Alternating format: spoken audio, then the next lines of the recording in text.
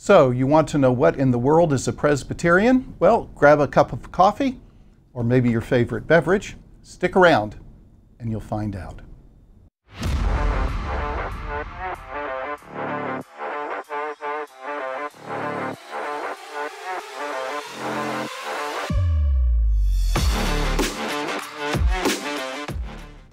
Hi, I'm John Judson, and I want to welcome you to this series of videos about what in the world is a Presbyterian.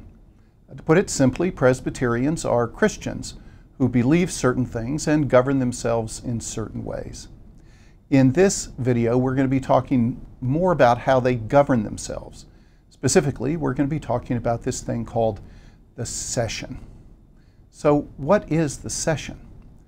The session is the ruling body of the congregation.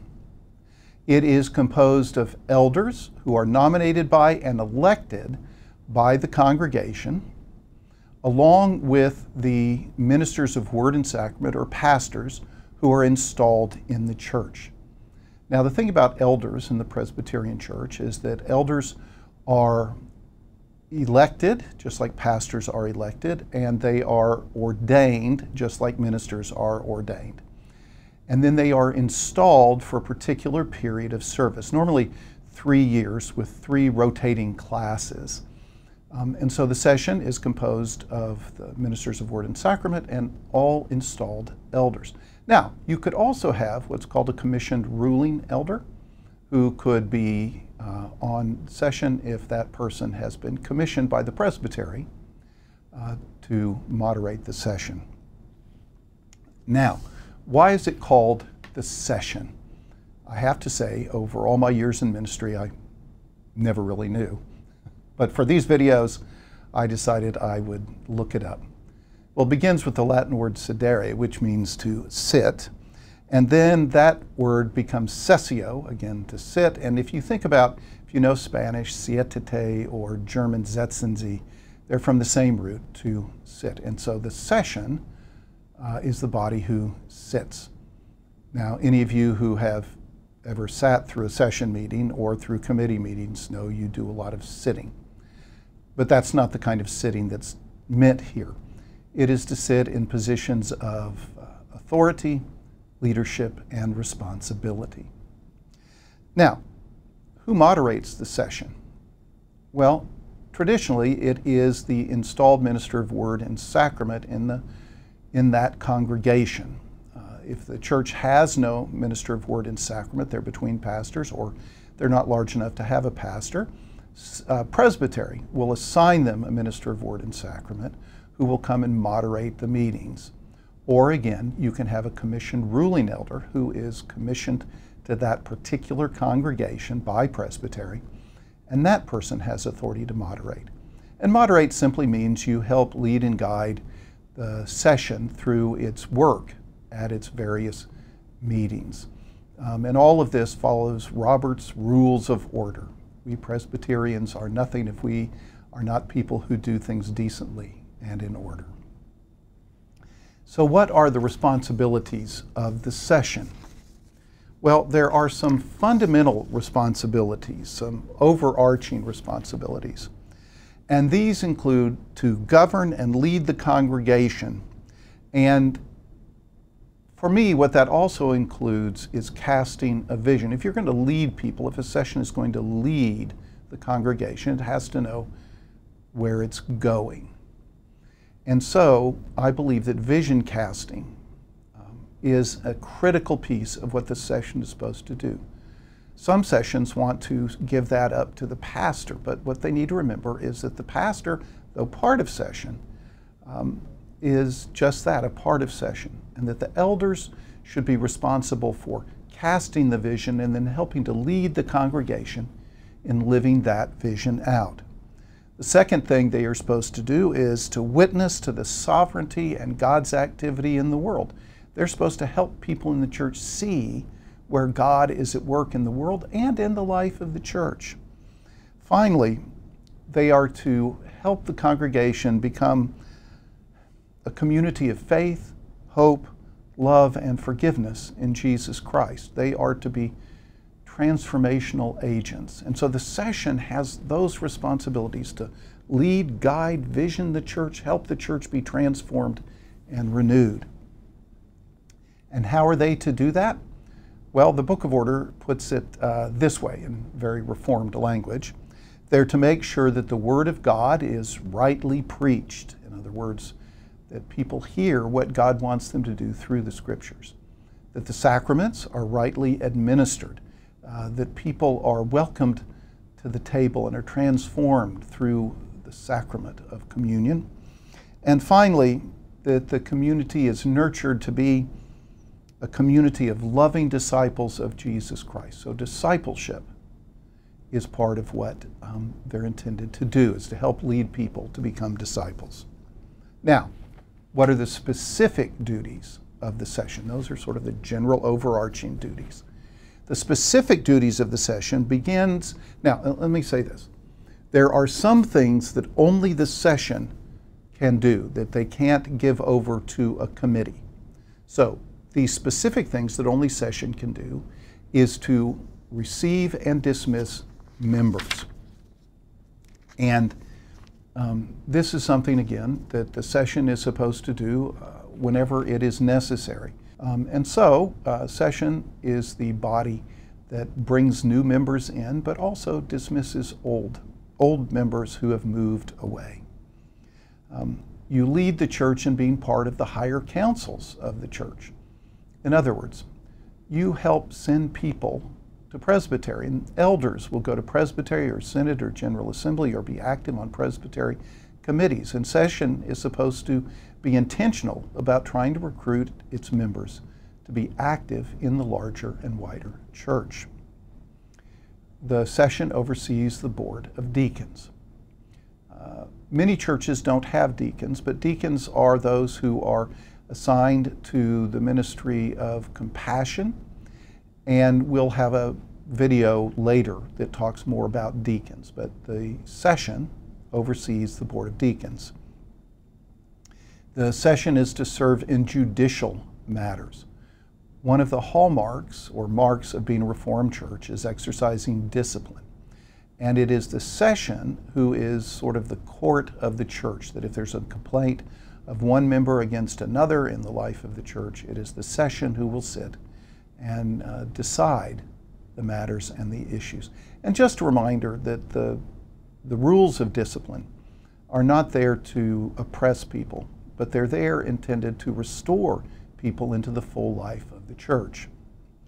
Finally, the session is to be the gatekeeper of theology, that they're supposed to say this curriculum is reformed, this curriculum is not reformed. These actions or things that are being taught are appropriate for Presbyterians or they're not.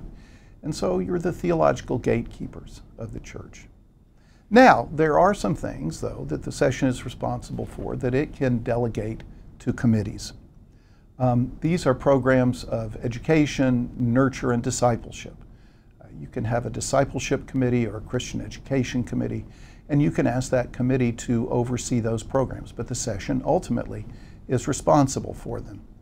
Second, you are to encourage, the session is to encourage generosity and stewardship. Again, you can have a stewardship committee, but the session is finally responsible. The session employs administrative staff. Now, meaning the session is ultimately responsible for hiring and firing for terms of call being recommended to the congregation for pastors, but you hire and fire staff. And you can assign this to, say, a personnel committee or a staff relations committee, but ultimately, responsibility of the session. You care for the property. You take care of your building and grounds, and most churches I know hand this off to either a property committee or to the trustees, some even to the deacons, though I'm not sure why, but they do. But you're responsible for making sure that you have insurance on your property and that the property is maintained in good order so that people feel great when they come to visit your church. So how often does session meet?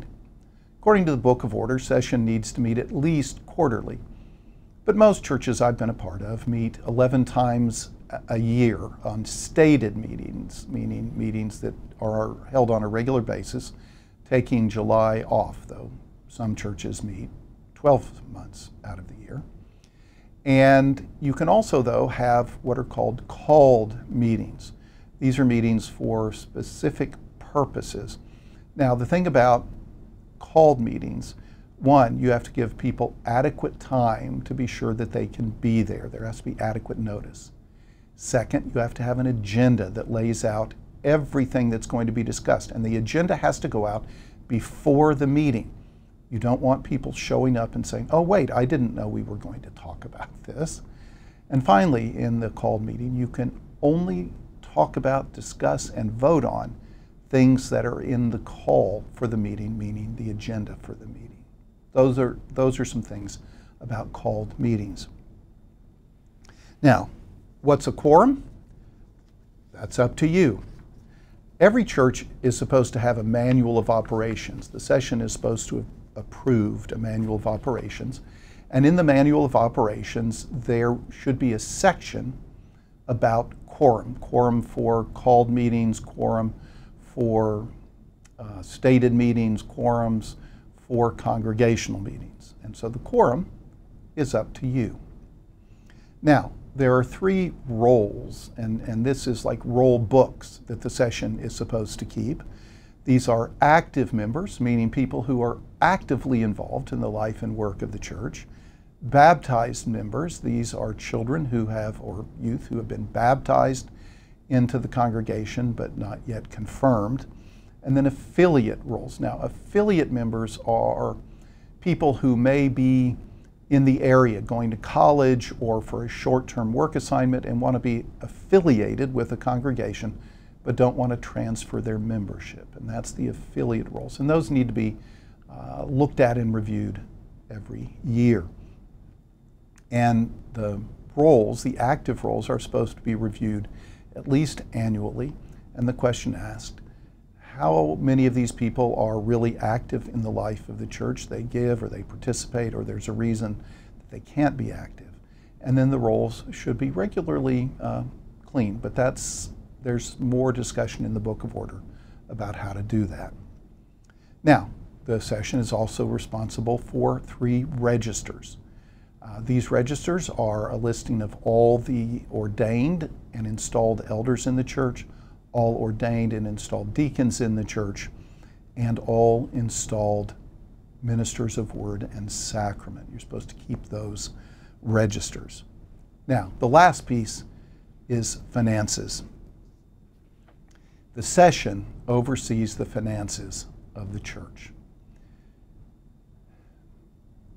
The session sets the budget. The congregation doesn't set the budget or vote on the budget. The session approves the budget. The session oversees the finances. The session makes sure that everything balances. The session makes sure that it has adequate funds to pay its bills. The session should look monthly to be sure that the financial house of the church is in order. The session is responsible for making sure that there are good financial controls, that the finances of the church are not set up so that someone can steal from the church. And part of doing this is that you are supposed to have an annual review of the books, financial review. You don't necessarily have to have an annual audit, but you're supposed to have a financial review. Now, sessions that do this, things tend to work out well. Sessions that forget to keep track of finances and don't do an annual review, I've watched far too many find themselves in difficult financial straits, and people have stolen from them. They've embezzled. And so it's critical that the session take its fiduciary responsibility seriously. The last thing having to do with finances is that the session authorizes special offerings. The PCUSA has 4 special offerings that are taken during the year, and the session can approve 1 of those, 2 of those, 3, or all 4. That is completely up to the session. And actually, though I said that was the last thing, one critical piece of this that I didn't mention, and that is that the session sets the benevolence budget of the congregation. The session decides where the money goes. Does it all go to staff, to buildings, to missions, or does it go to the wider church? The wider church can never tell the session, you must give us X amount of money. That is a responsibility of the session. I hope this helps, that you now know a little bit more about session as the Board of Elders that sits in positions of responsibility, leadership, and authority. I hope today you find something to be grateful for, and that you enjoy part of God's good creation after you finish your cup of coffee or your other liquid refreshment. Have a wonderful day, and thanks for watching.